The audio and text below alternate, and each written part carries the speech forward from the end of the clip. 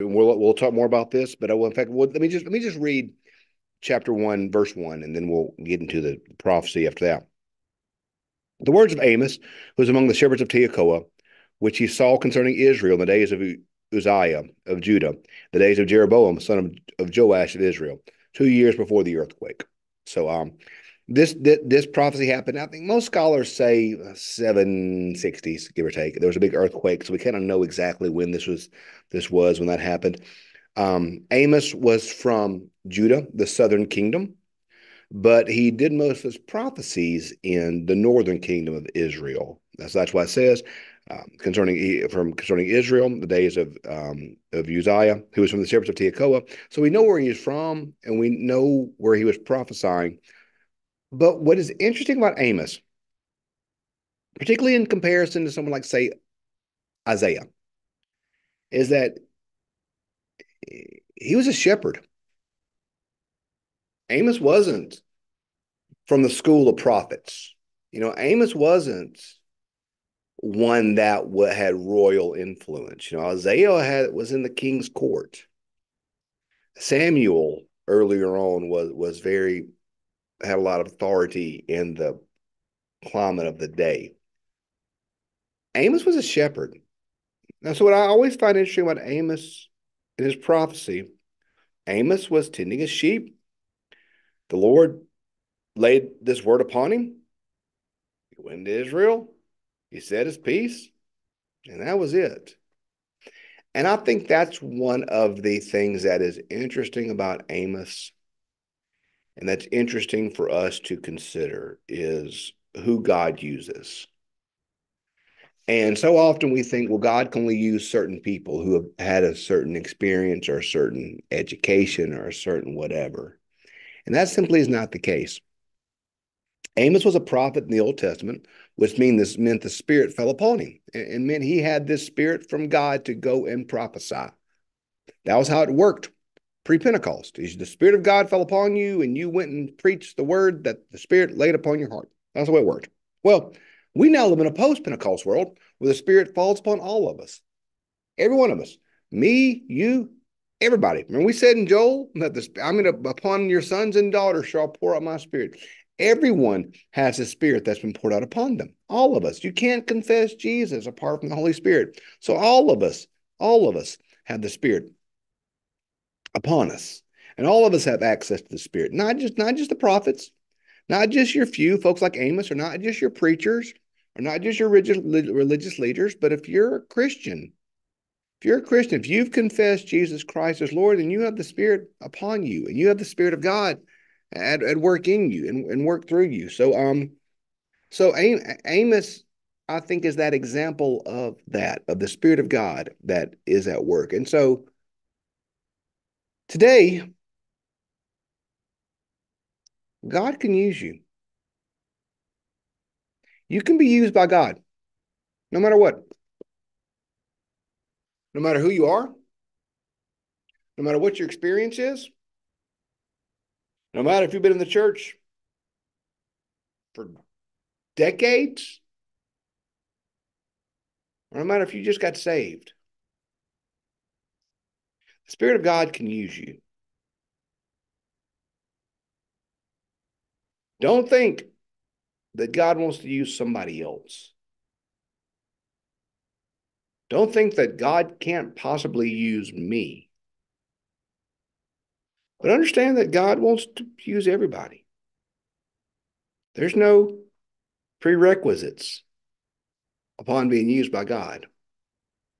You don't have to take a certain class to be used by God. Now, listen, if you want to be a preacher, if you want to be something like that, yeah, then you probably need to get some training, of course. We all need to be trained. I'm not even sure my granny graduated high school, and God used her in amazing ways. Some of the wisest folk I met in my entire life hadn't lived, hadn't gone 20 miles outside of where they lived. You know, God can use all of us. So don't think just because you're not so and so or such and such that God can't use you. God can use anybody. God called Amos from among the shepherds. Amos prophesied to the kings and to all of Israel, and he returned back to his flock. God wants to use you today in your job, in your family, in your community. God wants to use you. Amos is a great example of who God can and who God will use. So let's read chapter 1, and we'll probably spend a day or two in chapter 1. So I don't want you to feel like we got to get to all of it today. Picking up with verse 2. And he said, "The Lord roars from Zion and utters his voice from Jerusalem. The pasture of the shepherds wither.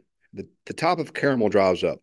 Thus says the Lord, for 3 transgressions of Damascus and for 4, I will not revoke punishment, because they have threatened Gilead with threshing sledges of iron. So I will send a fire on the house of Hazael, and it shall devour the strongholds of Ben-Hadad.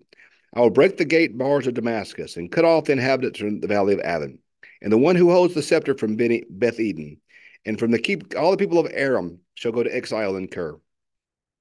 Says the Lord. Thus says the Lord, for 3 transgressions of Gaza, and for 4, I will not revoke the punishment, because they carried into exile the entire communities, and handed them over to Edom. So I will send fire to the wall of Gaza, a fire that shall devour its strongholds. I shall cut off the inhabitants of Ashdod, and the one who shall hold the scepter from a skeleton. I shall turn them against Ekron, and the remnants of the Philistines shall perish, says the Lord God. Thus says the Lord God, for 3 transgressions of Tyre, and for 4, I will not revoke punishment, because they delivered the entire communities over to Edom, and did not remember the covenant of kinship. So I will send fire onto the wall of Tyre, a fire that shall devour its strongholds. Thus says the Lord, for 3 transgressions of Edom, and for 4 I will not revoke the punishment, because he pursued his brother with a sword, and cast off all pity, and maintained his anger perpetually, and kept his wrath forever. So I will send a fire on Teman, and shall devour the strongholds of Borzah. Thus says the Lord, for 3 transgressions of the Amorites, and for 4 I will not revoke punishment, because they have ripped open the pregnant woman from Gilead, in order to enlarge their territory. So I will kindle fire against the wall of Rabbah, a fire that shall devour its strongholds, with shouting on the day of battle, and in the storm of the whirlwind.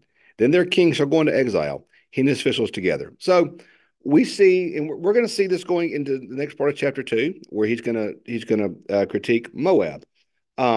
So God is pronouncing judgment. And you see he's pronouncing judgment against Damascus, against Gaza, against Tyre, against Edom, against the Amorites in just chapter 1 for various transgressions and various sins. They have harmed each other. They have carried people into exile. They have been prideful. That's always Damascus is always in Lebanon's always full of when you see pride in the Bible. They're always synonymous for that. They pursued their brother. They cast off all pity. They have ripped open pregnant women to enlarge their territory. They've sought power. And this goes back to one of the words in Joel. We see a lot in Joel, and this is part of the prophets. Prophets show us that God is not absent from history, that the God is active in history, and that God will bring punishment. God is not blind to human sin. And I think once again that's an encouragement for me, and I hope for us, is that it's not our job to punish the wicked. God's going to take care of it. I love Jesus, the parable of the wheat and the tares, how the wheat and the tares grow up together, and in the day of judgment, the angels will separate the two. And so we see judgment against all of these groups who have worked against God.